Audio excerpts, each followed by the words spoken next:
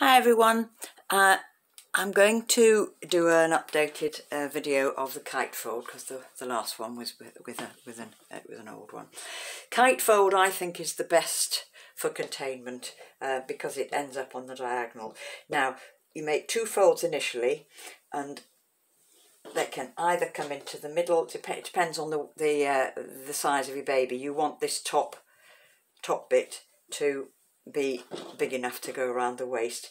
Now I'm going to do this for a newborn baby, so I'm going to go a third of the way across, not more than a third of the way across, but a third of the way across is fine.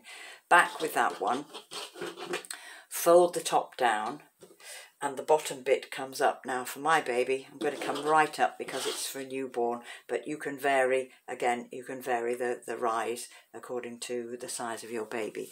So baby goes on like that. This comes up through the middle. Now, as you pull it up, it's quite a good idea to just tuck in. I don't know if you can see that. Tuck in with your fingers, tuck in there and pull it in. You can do this afterwards, but once you get used to it, it makes a better seal that way. Then that comes across, that comes across. Your nipper goes on. Now, if you've got a bigger baby with a wider waist, you might actually find that you need two nippers, one each side, or two pins, one each side.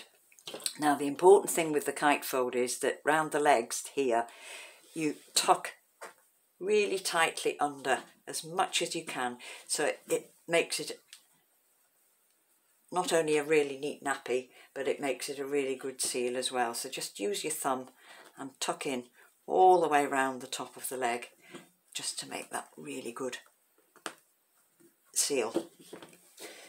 And that's it, there she is. Bye for now.